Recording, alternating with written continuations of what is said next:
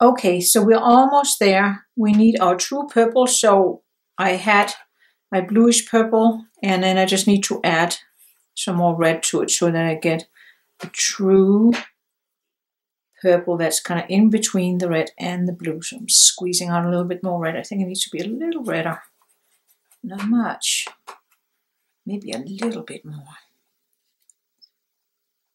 There. I think that's going to be just about right. Yeah, I like that. All right. And then that goes in this little area. Let's get some water on the tip of this area. There. And then I'll start up here.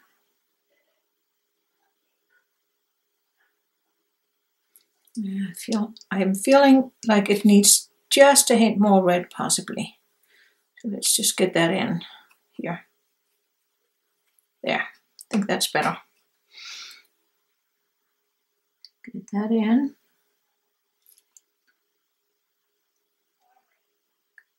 Very rich dark color.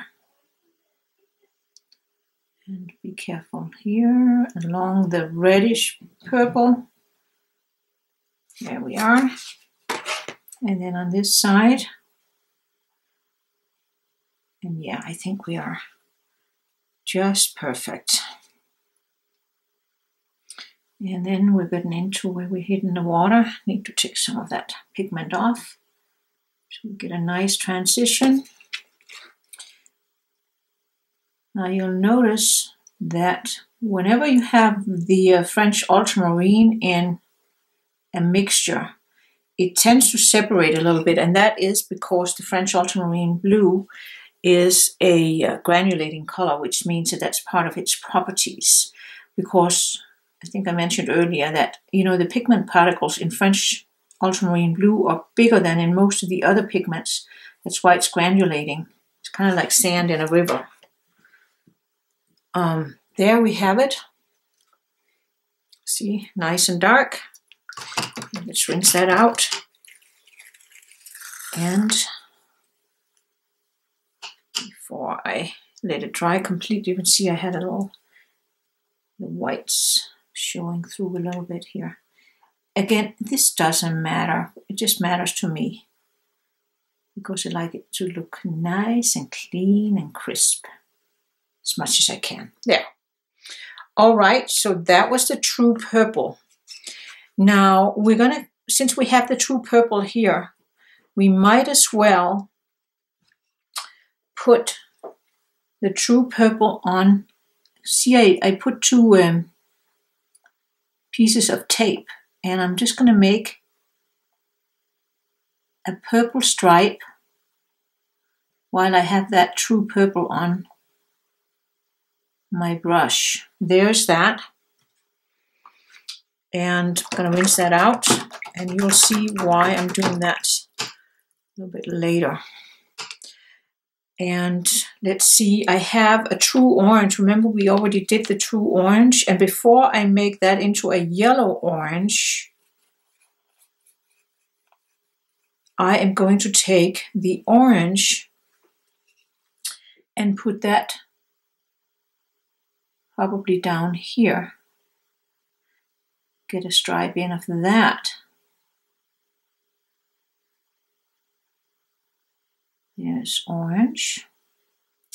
Because what I like to do is I like to do a section with the complementary colors of my color wheel. So we got two of this is called secondary colors. When they consist of two primary colors, they're called secondary colors. Purple was red and blue, and the orange is red and yellow. All right, so now we can doctor up this true orange and make it a yellow orange by putting in a little bit more yellow. Let's see here.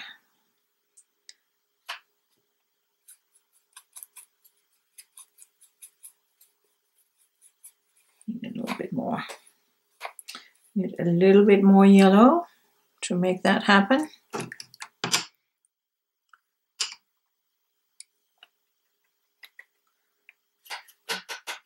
some more yellow out here.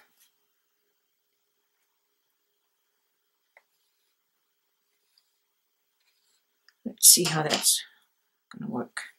There we have it. That's more like a yellow-orange.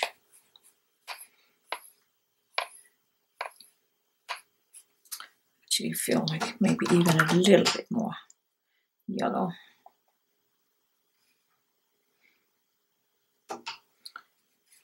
There. And also need to get some water in the tip here before we paint.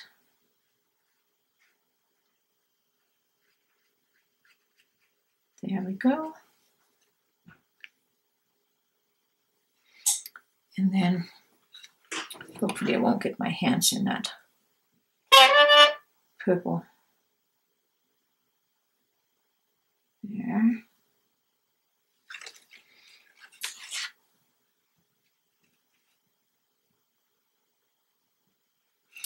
I feel I need a little bit more yellow in it to make it really, truly a yellow-orange here. Okay, so we got a yellow-orange here. Better get it painted before it dries on me.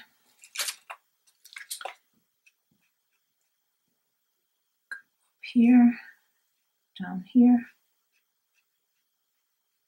Where it starts hitting, you can see it's hitting the water now.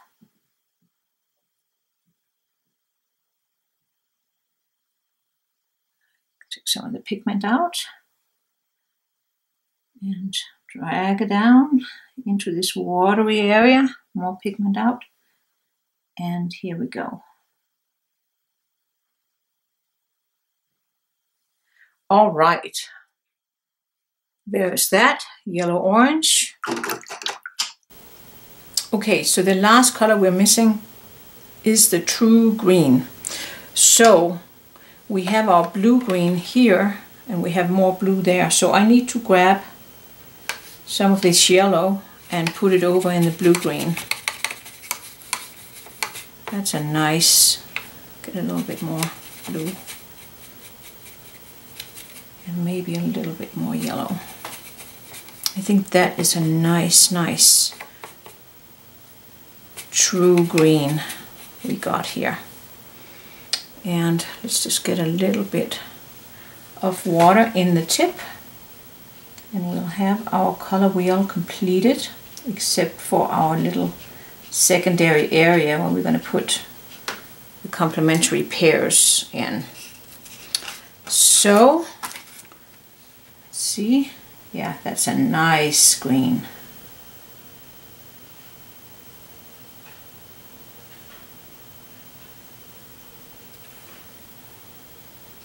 Don't want it too watery.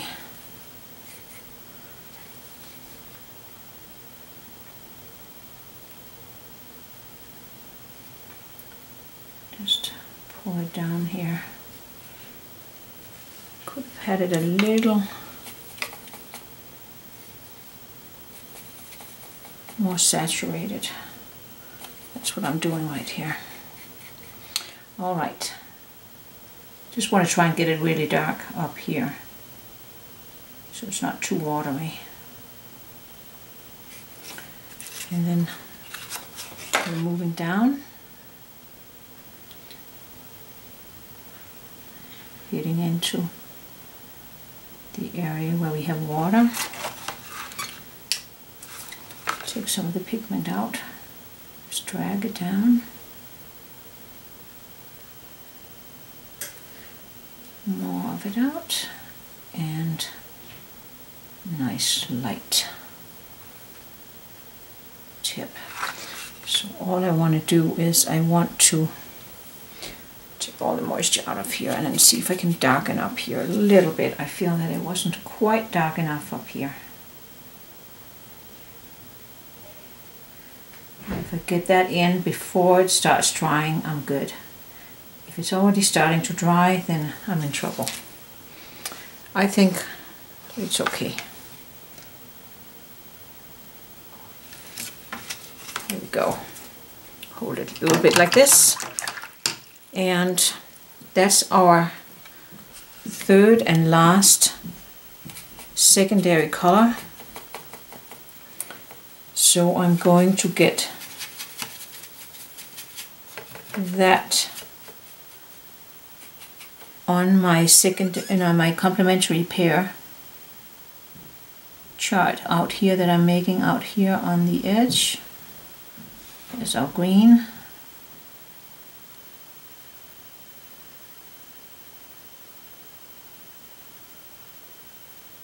So there we have our three secondary colors, purple, orange, and green. And let's take this one off. Ooh, see here, that's where it happens. You can see, that's why I like to take that tape off right away. I think I can probably save it, but just want to dab in a little bit more pigment here so I get a nice rich color there. And then let's see what we can do on this one here. Let's grab a tissue and see if we can kind of dab that up. Again, it's not like the end of the world. I just like it to look nice and neat. That's okay. So let's just talk about complementary colors. So we have purple here. Purple consists of red and blue, the two of the primary colors. And the third primary color is yellow. So yellow would be the complementary color to purple. So let me put some yellow up here next to the purple.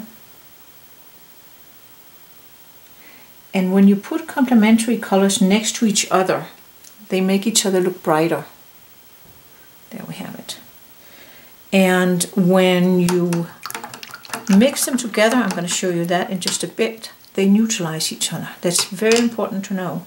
That's why you get mud if you mix all three primary colors together. Red, blue, and yellow. And if you mix them all three together, you're going to get kind of a muddy color. And sometimes mud is good. And sometimes that's exactly what we don't want. So now I'm going to take a little bit more of the red. The red is a primary color. The green is a primary color. It is a secondary color that consists of the two other primary colors, blue and yellow. So we're going to put some red next to the green here. And that's the other complementary pair. So here, nice like that. Rich red color. There we have those two together. And then the last primary color that we're missing is the blue. And the blue goes next to the orange because orange consists of red and yellow, and blue and orange are complementary colors. So let's get some of our French ultramarine blue and put a nice little stripe of that next to our orange. So that'll go here. Look how nice that is. There we go. Okay. So there we have our three complementary pairs. Yellow and purple, blue and orange, red and green. Okay, so we got our complementary pairs there. And now I'm going to show you that when you mix the complementary colors together, you're going to get a neutral, mud, sometimes we call it. If we don't like it, we call it mud. And if we're happy with it, we call it neutrals, I think. All right, so yellow and purple. Let's take yellow over here and mix it in with purple over here. and see what we get. You see how gets muddier and muddier and muddier. So that's a neutral color that we get by mixing those two colors together. So I'm going to take, maybe I want to do, since I'm a little anal, as you know already, I'm going to take a piece of tape and just put it down at least like here. That way. There. And then I'm going to go, I can use that as a border. I'm going to take and make a nice rectangle of that neutral color. It's kind of a brown that I get by mixing those two colors together. Make it a little bit bigger, like here. Try to make it semi-straight lines. It's kind of fun to do this. I hope you will enjoy it, and most of all, it teaches you a lot. So there was that pair. Then we have the blue and the orange. So I have blue up here, and I have my orange, my true orange here. So let's mix those two together. So that almost became greenish. Let's see here.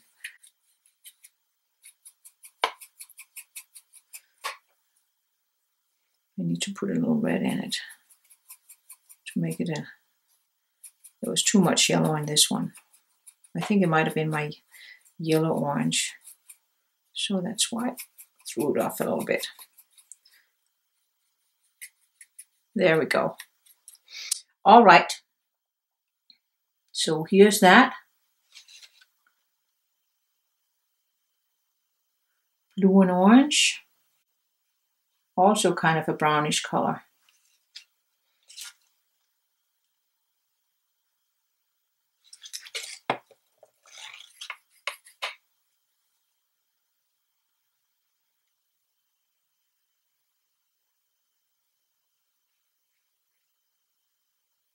Neutral color, you see.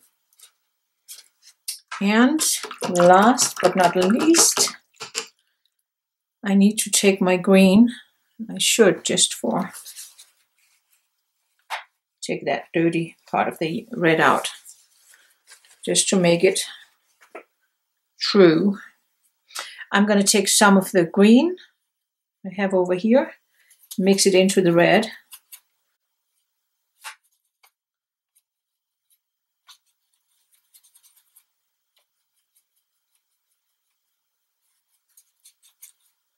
And you can see, here's another neutral. They're very close to the same, but that makes sense, right? Because all of them are basically red, blue, and yellow mixed together. So here's this one.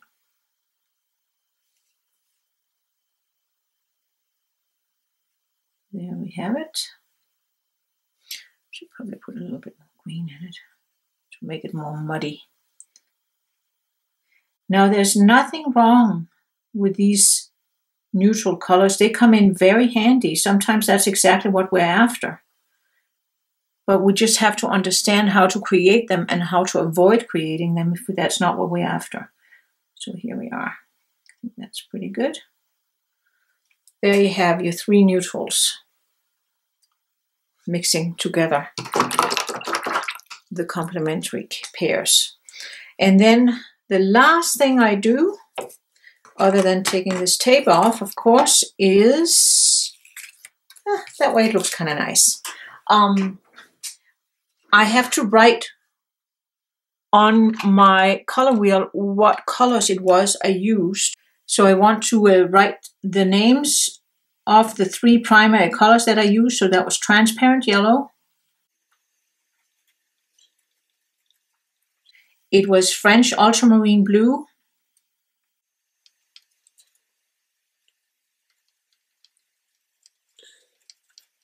and it was Quinacrodone Red. So that way I know what these 3 primary colors will give me. I can take a look here and I can see if they will give me the colors that I'm looking for. Are they doing bright enough greens? Are they, oranges, whatever it is, purples, whatever it is I'm after. And you can see here is this color wheel that I did with French Ultramarine blue as my blue. And here I did the color wheel with the same red and the same yellow, but I swapped out my blue with the Antwerp blue. And what you'll see is I'm getting brighter greens. I'm not getting any granulation because I get granulation from the French Ultramarine blue. But my purples are very muddy. Can you tell how the purples are much muddier with the Antwerp blue? Because in Antwerp blue there's already a little bit of yellow. And that's why it'll make super bright greens, but it'll make dull orange purples. And of course with the red and the yellow you don't see any difference because there's nothing new there. However, I do have another one that I can show you. Here is another color wheel I did where I used a transparent yellow, but then I used Pyrrole Red from Daniel Smith. And then I used the French Ultramarine blue. So the red was the one I exchanged. Instead of the Quinacrodone Red, I used Pyrrole Red. And you can see that the purples are also dull and the oranges are bright because there's a little bit of yellow in Pyrrole Red. So every time you switch something out, it'll create a change. And I had another one I kind of wanted to show you. That's this one here, where I used cobalt blue instead of, let me show you. So I used cobalt blue instead of French Ultramarine blue. And remember, we've been talking about how cobalt blue doesn't go real dark. So you can see the greens are not so dark, and the purples are lovely, also not so dark. They're quite a bit lighter. Can you see that? Quite a bit lighter, but still quite beautiful and clean. And the greens are also nice. They're just, you can't see how it doesn't go quite as dark, and the true green doesn't go quite as dark. So every time you switch out one of the primary colors and do a color wheel, something's going to shift. So have fun with that and go do yourself a color wheel. Happy painting!